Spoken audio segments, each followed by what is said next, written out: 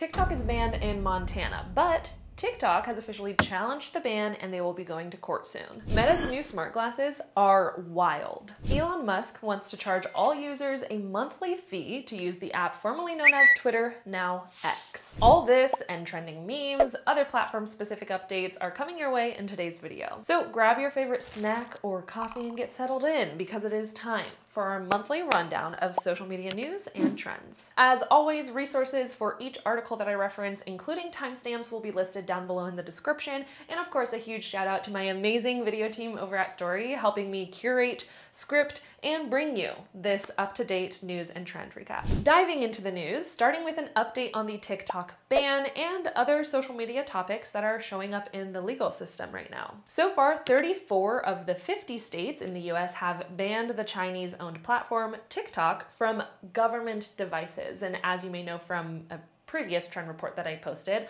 Montana has signed a law that will completely ban the app from the state. Montana's statewide ban will go into effect January 1st. However, legal battles have begun as the ban is being challenged by TikTok, the company, and 5 other content creators. Austin Knudsen, Montana Attorney General, believes that they will be able to withstand the challenge in federal court, but we will have to wait to find out because their first court hearing is on October 12th. Speaking of the court, the Supreme Court will decide if state laws limiting social media platforms actually violate the Constitution.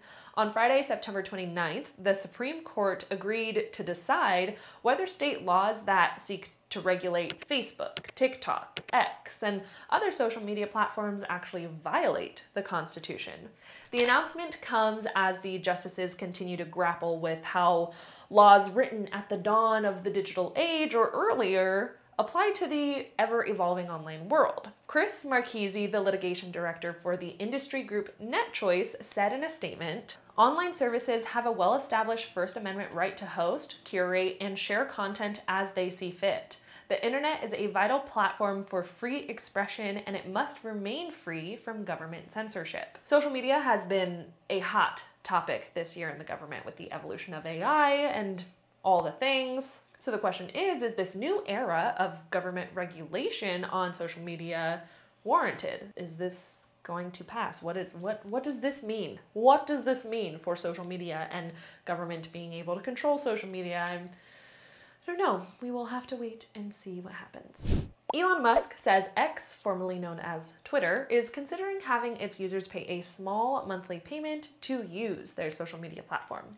On Monday, Musk gave the remarks during a live-streamed conversation with Israeli Prime Minister Benjamin Netanyahu about artificial intelligence, saying that the fee would be meant to keep bots off X. Quote, "It's the only way I can think of to combat vast armies of bots," Musk said. Musk did not elaborate on how much the payment would be to use X, but said it would be a small amount of money. Currently, X does have a premium subscription service where it charges users for certain features, including being able to edit a post and have prioritized rankings in conversations and search. And prices for these services start at $8 a month. So I'm curious if that small payment for all users will be less than that $8 equivalent. Do you think this is the solution to help the bot problem, or is Elon Musk just being Elon? You know what I mean? Let me know in the comments below. Meta announces new smart glasses in collaboration with Ray-Ban. On September 27th, Meta announced that they will be releasing Ray-Ban Meta smart glasses, which are now available for pre-order, ranging from $299 to $329. Even though they released a first generation of smart glasses in the past, Meta says that they redesigned these new ones from the ground up, improving all the core features from the previous design while adding new capabilities that have never been seen before on a pair of smart glasses. Some highlights of these new smart glasses are improved audio that's 50% louder for the user with 2 times the bass while being able to maintain privacy from those around you, the ability to record audio as true to sound as possible, a new ultra-wide 12 megapixel camera allowing improved quality for photos, and 1080p videos that are up to 60 seconds long. You can even directly share photos to friends and family from from your glasses with a simple send a photo voice command. These glasses have 36 hours of battery and come with a charging case, and you can now live stream from the glasses directly onto Facebook or Instagram and be able to see comments from your community like in the glasses as they pop up. So you're able to engage with your audience while also being able to like stay in that moment, stay in the moment. If live streaming is even staying in the moment. We're definitely living in the future. I'm tempted to buy a pair and like make a YouTube video testing them out for all of you. I think that'd be a grand old time. All right, now usually we have a something good section for every video, but this video's something good is also like trending hard right now. So let's just jump straight to memes and music from September, starting with Travis Kelce and Taylor Swift. Late last month, Taylor Swift broke the internet as she appeared at the football game of her rumored boyfriend, Kansas City Chief tight end Travis Kelce. The moment went mega viral, to the point that ESPN was talking about Taylor Swift more than actual sports. The NFL's TikTok page had Taylor was here in their bio and even made a playlist on their TikTok called Welcome Swifties. This moment was so viral that it overshone,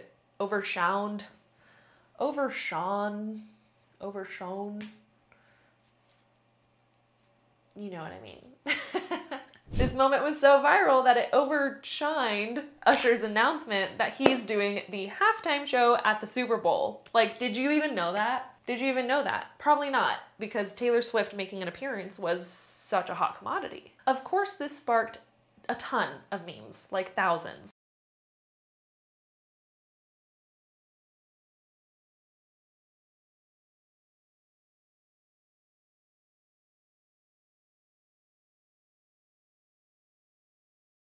One centered around the clip of Kelce looking up at the luxury box that Taylor Swift is standing in, watching the game from above with nothing but love in his eyes. And of course, we have to talk about Seemingly Ranch, which refers to a photo Swift took at the game that shows on the side of the photo her plate of chicken fingers and dips, which then a Swift fan account reported on it, saying she was dipping her chicken in ketchup and Seemingly Ranch. That phrasing, the post, went mega viral with over 32 million views on the original post, with just loads of brands taking part of the joke. And I am sure that Swift Kelce talks and moments will continue to be the rage of the town throughout this month. I am here for it. I am all for it. I don't care if this is a cover-up to try to get people to not think about Swift maybe being Dazzler in the upcoming like Deadpool 3 movie and is trying to distract from that. I don't care if it's some sort of PR stunt where they're trying to shine on Kelce as, I don't know. I don't care the motive, the reason, if it's real, if it's not real. I'm here for it. I love it. I wouldn't say I'm like a hard Swiftie, you know what I mean? But in high school, I listened to the OG Swift albums. They were my heart songs, my soul songs throughout high school. To go from me singing You Belong With Me at the top of my lungs, being in high school, looking at like, oh, my love in the football player, blah, blah, blah. Like to go from that to now watching her live that and just feels full circle, iconic. I don't care what you say. I'm here for it. I don't need to know your thoughts. I don't need to know your thoughts. I know mine, and that's all that matters. I'm obsessed with it. Going into trends from last month and still carrying into this month a little bit is girl math versus boy math. So girl math and boy math are slang terms referring to a series of jokes that were popularized on TikTok and X this past month about how women and men fudge numbers, like how many women use wonky math to justify a purchase, or how men overstate their height by rounding up. Girl math would be if I'm online shopping and the website says like, oh, if you spend $100, you get free shipping. I'm going to spend $100 to save money. Even though the original items I was going to buy were like $50, I'm still girl math. Oh, spend $100 to save money. Got it. I'm doing it, right? And then boy math, this is like the women are coming in to talk about boy math and they're kind of slaughtering the men it's not funny stuff like, hee, I round up to justify my online purchases and buy iced coffee every day. It's like, no. I don't even want to give examples because some of them are so savage. You'll have to go look them up, but it's pretty fun. Pretty fun to watch those videos. Anywho, the trend seemed to start on August 2nd, 2023, when TikToker Sam James posted a video in which she discussed the phenomenon of girl math after girl dinner was like a whole other rabbit hole after that popularized on the app. Anywho, her video joked about the wonky math that some of us women use to justify purchases, like the example that I had said before. So if you want to hop on that trend, do a little TikTok search, look up girl math, boy math, and make your own video. What's a girl math or boy math situation that you've come across?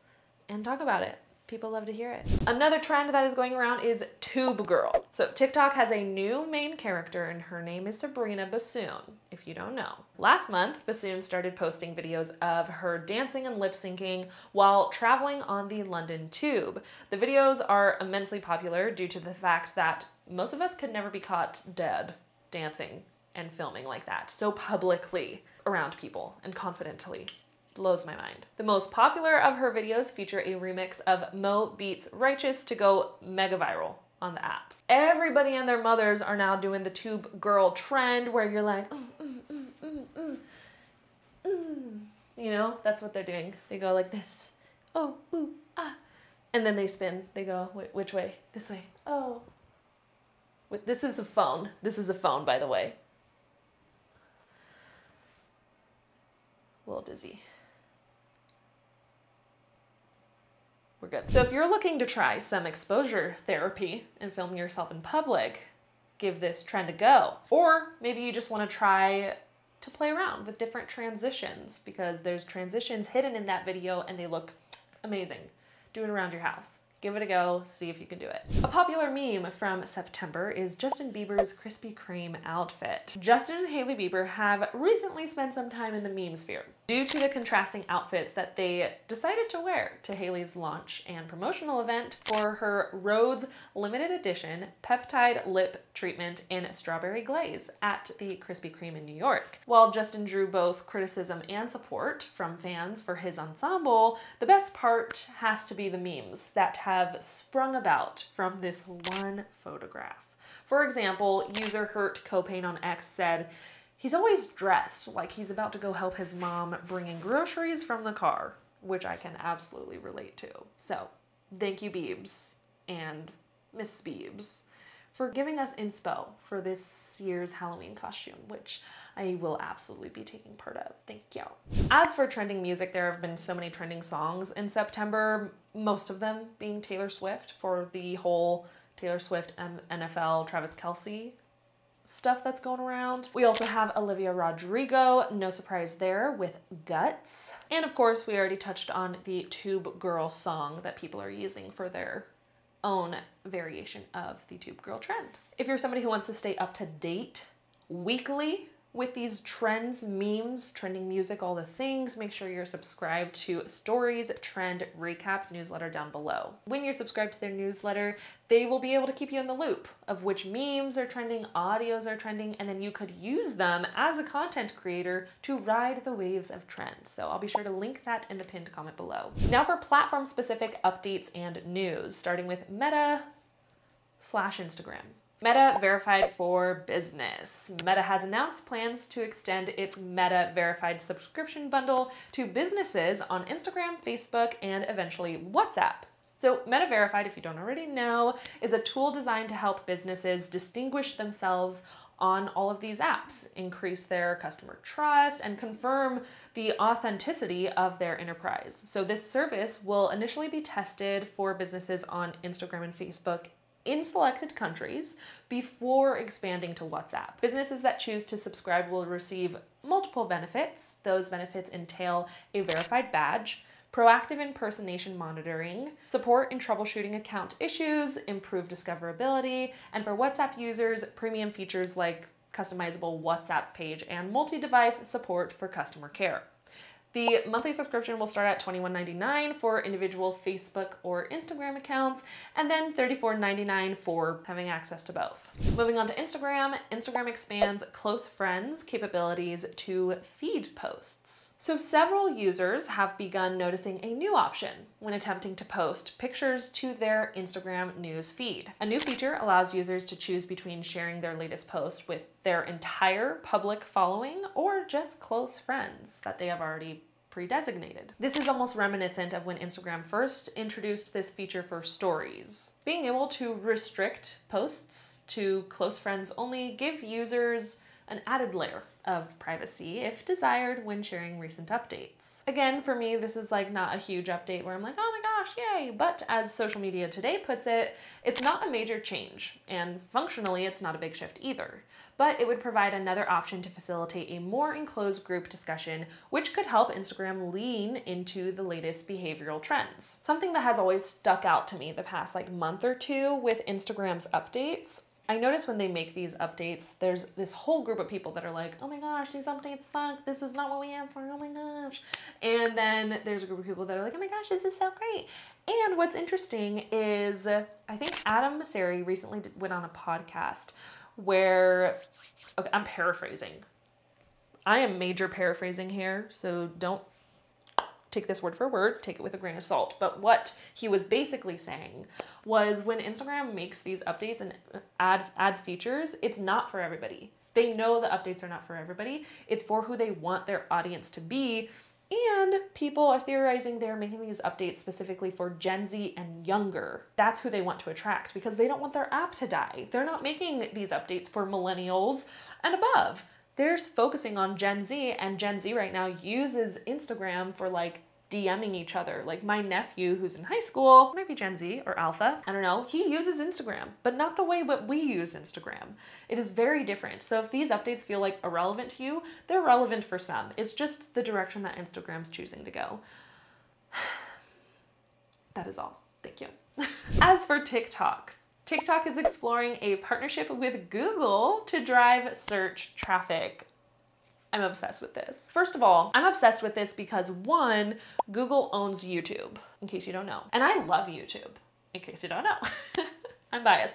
YouTube is my favorite platform, period. And Google owns YouTube. Therefore, I love Google. I love Google. And if Google is going to work with TikTok, then henceforth, I shall loveth TikTok. I'm excited for this. Let's talk about it. Okay, remember, last year, reports were circulating that TikTok had become the search engine of choice for many younger users, and that it could, at some stage, take a much larger chunk of Google's market share. Well, Google might have found a way to counter that competition, sort of. So according to a new report from Business Insider, TikTok and Google are currently exploring a new partnership which would integrate Google search prompts and potentially at some stage even results into TikTok's own search stream. As you can see in this example, some TikTok users are now seeing a new prompt appear within their search results in-app, which includes a call to action to expand their search onto Google. It's a custom integration made for Google in this instance, which aims to provide more context and facilitate more discovery via the TikTok app. Last July, in a presentation to Fortune's Brainstorm Tech conference, Google's senior vice president said, "In our studies, something like almost 40% of young people, when they're looking for a place to go to lunch, they don't go to Google Maps or search. They go to TikTok or Instagram." So based on this, it could be a logical and beneficial move for Google to integrate its tools into TikTok's discovery surface, which will then help to keep Google in mind as a search engine, as an option, and maintain relevance with their audience. In YouTube news, so YouTube is releasing a new app called YouTube Create that will let you edit videos right on your phone. They're hoping that this new app could encourage users to lean into making more shorts and shorter form content for YouTube. Making a separate app also mimics TikTok's strategy of releasing a separate app, CapCut, which helps you make videos that you can share then onto TikTok or other platforms. Quote, "The YouTube Create app offers video editing tools, including precision editing and trimming, automatic captioning, voiceover capabilities, and access to a library of filters, effects, transitions, royalty-free music with beat matching technology so that creators can produce their own YouTube video without relying on complex editing software, YouTube wrote in a blog post. I'm a YouTube stan. Anything that YouTube puts out, I will absolutely try, test it out, give you guys the tea, the scoop. So I'm excited for it. Nonetheless. What news excited you the most? What surprised you the most? Let me know down in the comments, and of course, let's always remember to keep the comments a respectful place because everybody is entitled to their own opinions. If you haven't already, make sure to sign up for the trend report down below in the pinned comment because I wouldn't want you to have to miss a upcoming trending sound, audio, or meme that you could hop on. Thank you so much for watching, and I'll see you in the next one. Follow your joy. Bye.